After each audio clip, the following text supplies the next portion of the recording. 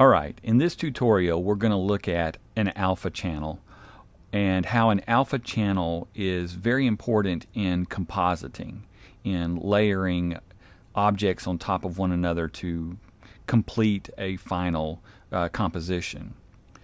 An alpha channel, and let's take a look here, an alpha channel defines the visible and invisible parts of a graphic.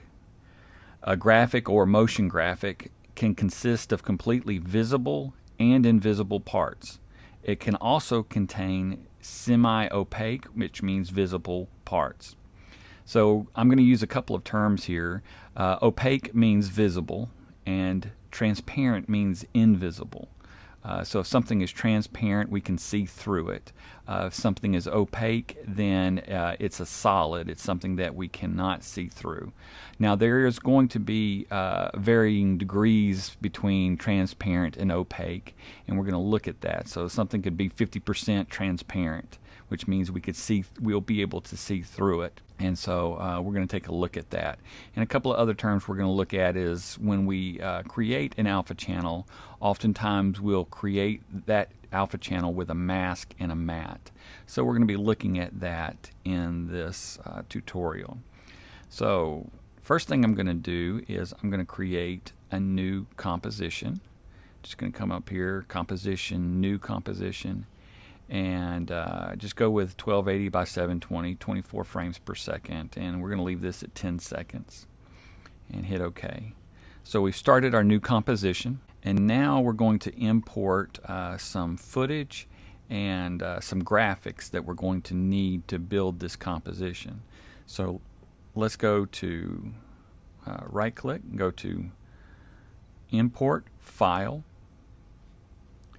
and you'll be able to import these three graphics here. They're PNGs, and then we're also going to have a JPEG sequence up here in this folder that we'll import in just a minute. But the first ones we want to get are these three PNGs: back wall, monitors, and the table light. And the thing about these PNGs as we import those, they already have, they were created in Flash, and they already have alpha channel information in them. The back wall is completely opaque, so it has no alpha channel information in it, but the monitors, as you can see them right there, and the table, also those two, they have alpha channel information. We'll double click on them and take a look here and bring down our viewer size and bring it down a little bit more so we can see this. You can see this black area here on this PNG represents the part of it that is invisible or transparent. So we can see through all of this black area. And then of course what you see here of course is opaque. And then the same for the table. We'll take a look at that real quick. This area here is transparent. That's our alpha channel information right there. So you'll see how this begins to help us as we build our graphic. So the first thing we want to do is we want to bring in this back wall. Bring it in and drop it into the composition. And I know that the raster size of this, you can look right here, the information, click on it, and you see the raster size, 3839 by 2160. So that is much larger than our work area, our composition area. So we're going to scale that down. We can click on that layer, hit S for scale, and that's going to bring up our scale property there, and then we can scale this down, and you'll eventually see, yep, the bounding box there. So we can bring this down to about 34%, and that fits it nicely. Kind of gets the graphic, the complete graphic in there. It leaves us a little hanging over the side there, and that's fine.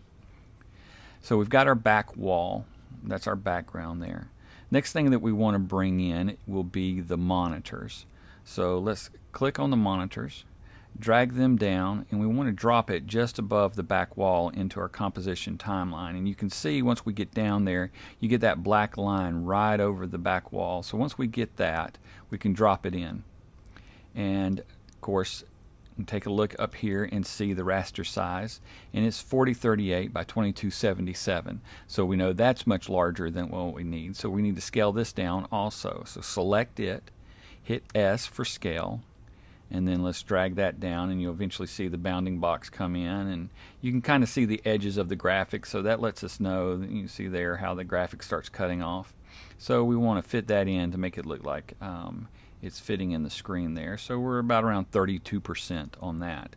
Now you can see how that alpha channel starts showing up, or not showing up, as you'd say, that this graphic now fits over our back wall. We're compositing here, and so that alpha channel, that alpha information right there is very important. It is telling After Effects that ignore all of this area. There's nothing there, nothing exists, so that all we see is this graphic here. And by the way, these graphics were drawn and built by my brother Al Waller. Just going to give him credit for that. This was from a project he and I worked on together. Okay, so we have the back wall, our monitors in here, and we also have, now we need to pull in this table. So click on that, and again you can check the raster size there, the resolution of it. 3352 by 497, so this is definitely much wider than what we need, so we will scale it down once we get it in. But let's click on it, drag it in, drop it on top also. You can see how our arrow turns to a green plus button there. Once we get it in place, and you can see that black line just above the monitors layer, drop that in, and now it is in there. So we're going to need to scale this down again. S on the keyboard will bring up our scale properties. We can scale this down, and we're going to look at our width there. You can see the bounding boxes come in, and we're at about 39%. So that looks good. But the position is wrong. We want this at the bottom. You'll understand this a little bit more in just a minute when we bring the footage in and start working with it. So let's hit P for position. With that table light PNG layer selected, you can hit P. That's going to bring up the position.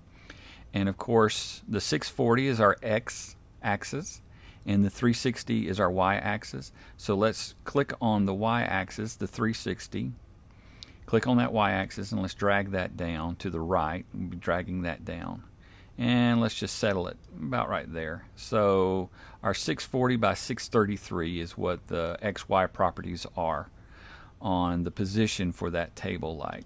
So again, you can see how we are beginning to composite this scene together, and this is an alien spaceship, the inside of an alien spaceship. Alright, so we have again the alpha channel is showing up here, and you can see the bounding box for this. So all of this information is the alpha channel, the mask that has been created for this. Nothing is, again, After Effects is seeing that alpha channel and knows not to put anything in there. Alright, so we've got this scene coming together. Let's go take a look now, and we want to import some footage. So we can either double click in this empty area or right click. I'm going to double click. It's going to bring open our box here, and we want this MOV right down here after opening Thunderstone scene 0406. So this is some footage we shot. That is Thunderstone. He is a puppet there, and we want this footage, so let's open that up. And you can see he's in there, and this is 1920 by 1080, so even this raster size resolution is a little bit larger than our composition, and that was intentional. So what we're going to do now, well, let's go ahead and bring this into the composition, and we're going to drop it on top of everything at this point for right now, so we can work with this footage. So let's click on it and drag it down into the composition on top. And you'll see now that Thunderstone is sitting there, and everything else has disappeared. It's not going anywhere, but it is sitting underneath the Thunderstone layer. And everything in here is fully opaque, so that's why we are not seeing anything behind him. But in just a minute, we are going to work with that. This is, as you can see, a green screen. We're going to key him out and create some alpha information on this video clip, and this is a video clip, so I'll scroll through here and you can see that he is moving. and talking. And so we're going to work with that. First thing I want to do though is let's scale him down a little bit so that he fits in, and we'll position him also. So hit S on the keyboard with your layer selected there, and let's scale him down just a little bit. Bring those bounding boxes in, see that, and I think we're going to get around 67%, and that's where we need to scale him in. Now let's position him, so you can hit P on the keyboard for position, and we want to move him to the right just a little bit, kind of center him up, and that'll make more sense in just a minute once we start keying. We'll bring this over a little bit, and we'll adjust him a little bit and just some more in a few minutes once we get this key pulled. Alright, we're going to look at green screening now, and we're going to create some alpha information, and we're going to use the terms that I looked at just a minute. The first thing we're going to do is we're going to build a mask, or we're going to create a mask around him. Something I'm going to do is preview. I want to watch his motion and kind of get an idea of how much he moves in this area, because we're going to create a mask around him in just a minute. And let's see how much he moves. Let's see, I think for this shot he's not moving a lot, so that's pretty good. We'll go with that. And what I'm going to do is let's make sure that that layer is selected in your timeline, because we're going to create a mask. And to create a mask we need the rectangle tool. And the rectangle tool works in two different ways. It will draw masks as long as a layer is selected, or it will draw shapes when there is no layer selected. So right now we want to draw a mask, and so make sure that that layer is selected. Click on the rectangle tool, and what I want to do is we're going to give him a little bit of space. We're going to come down here to just above the black bar, and we're going to click and drag up to the right corner.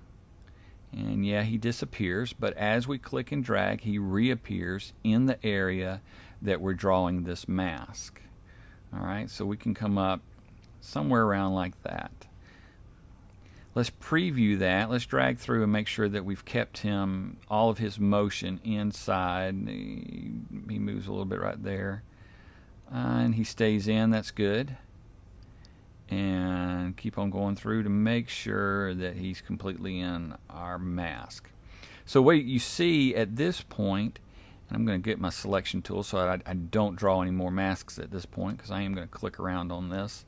But as you see here, we've already started creating some alpha information. We have created this mask, and it has cut out basically on our left and right side of the video. And so now we're starting to see through this layer, and we're going to continue to work on this. So basically what I've tried to do is eliminate some of the area that we have to key in. There was a light box over here that was hanging in the scene, and of course we had the black bar down here that I didn't want to see. And I think there may have been some other stuff over here. So we've cut out a lot of the area that we're going to key right now. We don't need all of this out here. So that's why we've started off with the mask. Now what we're going to do, we're going to key the green out, leaving nothing but Thunderstone in there. And then we'll be able to finish compositing him into this scene. So let's do that real quick.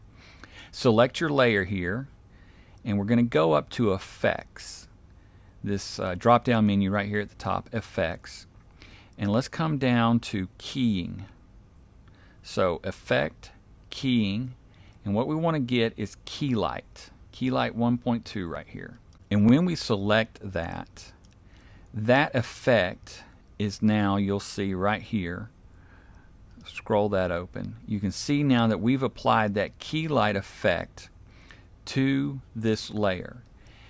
Something else hopefully you noticed is that our effects panel has opened up, and you see that key light is right here. Now for this effect, we're not going to need to set any keyframes. In fact, in this whole composition, we're not going to set any keyframes whatsoever. The only motion we're going to have will be Thunderstone and then some images that we put into the monitors in just a few minutes. So let's finish up. Key light is our keying effect, and we're going to start off very simply by coming here to the screen color. It's set at black right now, but we're going to select the color we want to key out, the color we want to disappear, the color we want to turn into alpha information. We want it to go transparent. So we're going to click on the eyedropper right here. We have the eyedropper. You can come in to the green area, and let's come kind of close, a little bit close to Thunderstone. Actually, let's come over here because I know this, I've keyed this before, and this kind of darkens over here. So we're just going to try to get in between here where it's a little bit lighter to where it's a little bit darker. That'll just make it a little bit easier on our key. We're going to click right in there, and you can see now most of the green has disappeared, and we have begun to create more alpha information. Now if you'll notice, there's some just noise up in here. This is left from the keying, and we're going to deal with that in just a second. You can also see that we're losing a little bit of Thunderstone down here. He's becoming transparent, and that is not what we want. So we're going to fix that. Now remember, I said that we first used a mask. Now we're going to create what is a matte. And up here in the view where it says Final Result, let's come down to Screen Matte, and what that's going to show us is our matte that we're creating with Keylight. The dark area, the black area, is of course the area that is dropping out, the part that we're keying out, the part that's going invisible. The white area is the part that is visible, and you can see that there is some difference here. We want Thunderstone to be completely white, and we want this area here to be completely black. So we're going to make some adjustments to fine-tune this. So we've checked Screen Matte right here. That's what we're looking at. So we're going to come down here to the Screen Matte settings in Keylight. Going to scroll that open, and the first thing we're going to do is we're going to clip this black. So we can do that by clicking on the 0.0. Click on it and start scrubbing to the right, and then you'll notice immediately that we begin to clean up that black area, and it becomes completely transparent. So we're going to go with, right at this point, around 15 on the clip black. So now we have the white area we want to deal with. We want this white area to be completely white. So we're going to clip the white now, and it's at 100. So what we want to do is we want to click on that, and we want to drag to the left to begin to drag it down, and you'll see that our white area, or the areas that's not completely white, begins to clean up, and we get more of a white area. It looks like we're going to get down around about 70-72% to clean that up, and that's pretty decent. So let's try that. So at this point you can see we've cleaned up the black area. The black area is what is transparent, and the white area is what is opaque, and we have created a matte now. Okay, so we want to see the final result of this, so let's go back up here to our view in Keylight, and let's come down to Final Result, and there we have it. Now there is one other thing I'm going to do, just see if we can clean this up a little bit more. The edges here are a little harsh, not too bad, but I like to clean that up, and what we'll do is let's just go with the screen softness, set it at about 2 pixels. Actually, let's try 3. Clean it up a little bit more. Just softens the edges a little bit, but for right now we could tweak on this a little bit more with some of the other controls, but for right now let's just go with that. I'm just going to take a look at this, and we're going to see what Source does. You can play with that, whatever you choose there. I'm going to go with none for right now. Alright, but what we have done is at this point we now have Thunderstone keyed out. And again, remember, this is part of compositing. If it wasn't for the mask we've created and now the matte that we have created, Thunderstone, that footage would not be usable. Okay, so we've created alpha information, and After Effects is recognizing that, and so now we can put Thunderstone into this scene, composite him into this scene, and put him where we want to. So I'm going to come down here, just scroll this close, clean this up so we can see our layers. And where I want Thunderstone is I really want him behind this table. So we're just going to drag Thunderstone's layer beneath the table light layer. That drops him in there, and we can reposition him a little bit by just clicking on him and dragging now, kind of setting him up. And you can see where our bottom is. The bounding box is showing us that. And bring him in just a little bit underneath the table there. So now we've got him composited in. He's looking pretty good, sitting there right in the middle of the scene where we want him. So this is working. So now we can scrub through, kind of see what he does. Let's make sure he's a little off. So that's where he's kind of starting. So we'll drag him over a little bit more. Just kind of get him centered up in the scene. Maybe pull him down just a tiny bit more so his antenna up there are not jumping out of the scene. And there we go. So we've got him. He's still scooting over to the side. So drag him over a little bit more. And I know when we start off, he'll be a little to the right, but he'll get back over to the left when he starts his lines. And this is going to render out and then play. We'll see how this looks here in just a second. It has some audio, but that's the scratch audio, so it's not very understandable. A few more seconds and we'll have him rendered out.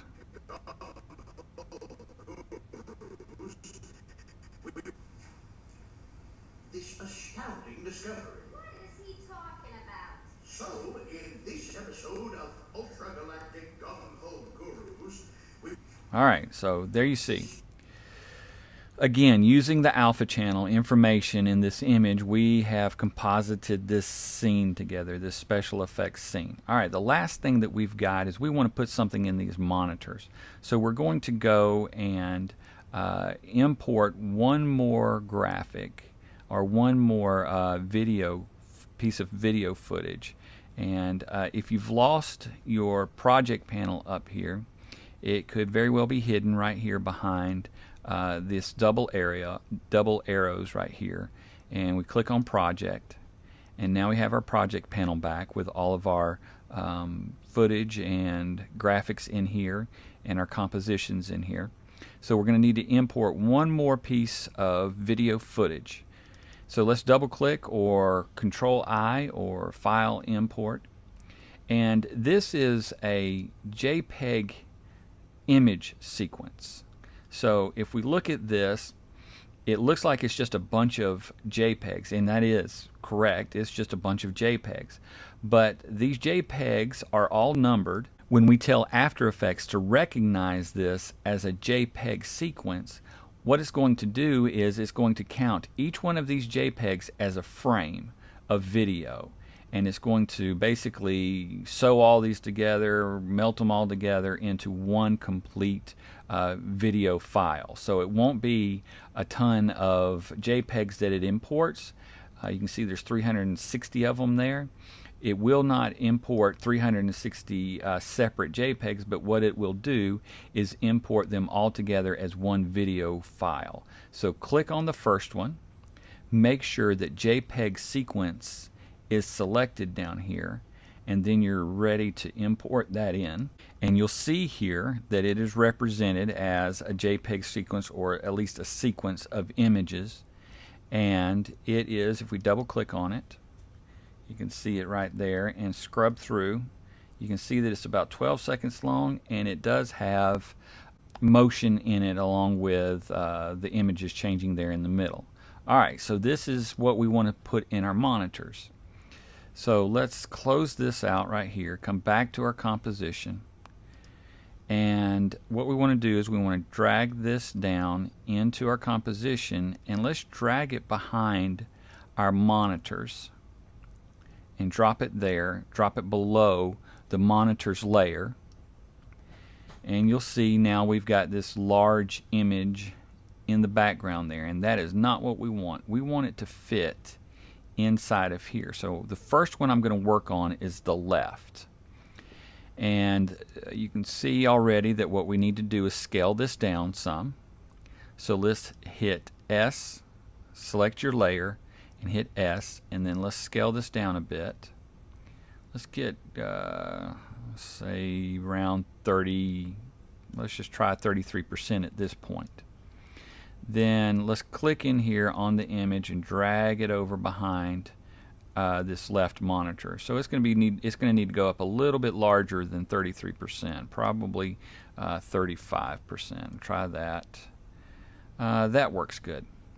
Okay, so we have the image in here, and you can see right now it doesn't look very good because it is poking out behind the monitor. So we are going to, one more time, create alpha information by creating another mask. Now this time we're not going to use the rectangle tool or the rounded rectangle, ellipse, or any of those. We're not going to use any of those tools to create a mask. This time we're going to use the pen tool, and will take just a few seconds. Let me explain it to you, and you can follow along with this, and then I'll go over it again. So what we're going to do is we're going to click. First I'm going to click on this, get the pen tool, and we're going to use the monitor as our guide as to how to draw this mask. But what we want to make sure is that we're drawing the mask on our IRC layer there. Okay, so make sure that that stays selected, but it's gonna look like we're drawing it on the monitor here, but it's actually going to be applied to, the mask is actually going to be applied to the IRC, that video clip back there. So make sure it's selected. And then what I'm going to do is, if you will, just watch me on this first time around, because what we need to do is we're going to draw a path, and then once we close it at the very end, it becomes a mask. And what we need to do is come back to our beginning point. So right here I'll just start right up here. This will be my beginning point. So I'm going to click. I'm not clicking and dragging, I'm just clicking, letting go, coming in a little bit, clicking again, and I'm just clicking these points, and as you see there are lines connecting these points, and I'm starting to draw my mask. I'm going to keep coming around and come up here, and then I need to close this out. Right now this is an opened path, and I need to close it to make a mask. And you can see there at the end of the pen tool, you can see that it turns into a circle when I hover over that beginning position. And now I'm just going to click to close it. And when I click and close it, it becomes a mask, and you can see now we have cut out the outside of that image, and so now it appears to fit directly inside of the monitor. You would never know that it was another graphic that was just hanging outside. So again, we have created another mask, just like we created one around Thunderstone, but this time we've used the pen tool. And we started off here, we clicked on around until we came to the end, and we closed it out.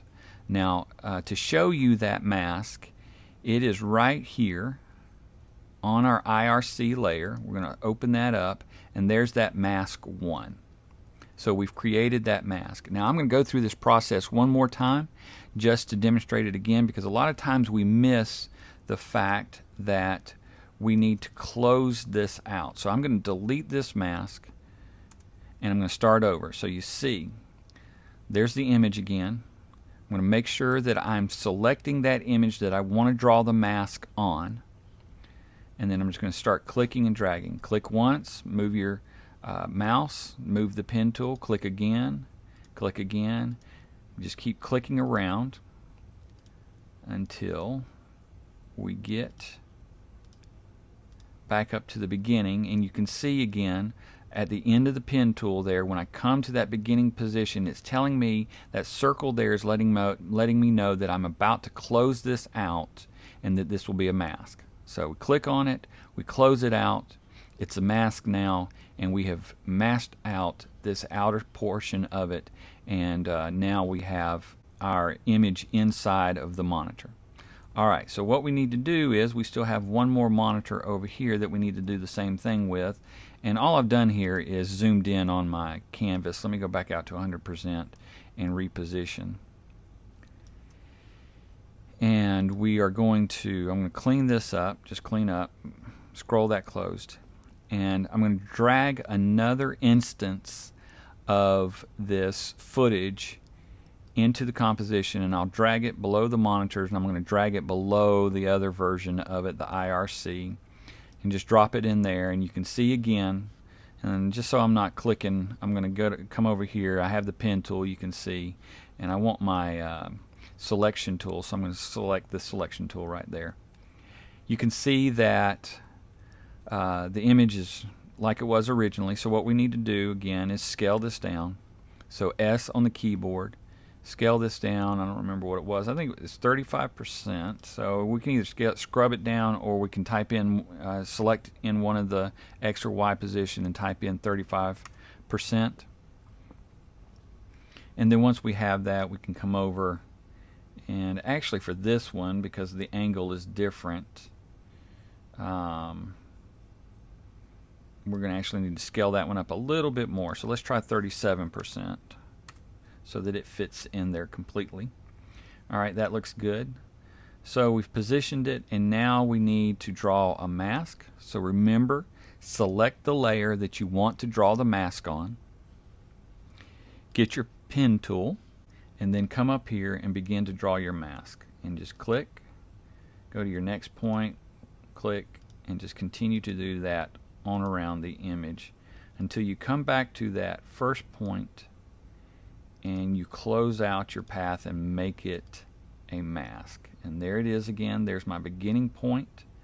I'm going to click into it, I close it out, and now there's the mask. So we have now composited this scene together completely, and we have used a mask, a matte, we've created alpha information, we've keyed out, we've done some green screening, we've keyed out Thunderstone. So we've used an alpha channel mask and an alpha channel matte to create this scene. Astounding discovery. What is he talking about? So, in this episode of Ultra Galactic Gung Ho Gurus, we Alright, there you have it. Alpha channel, mask, and matte.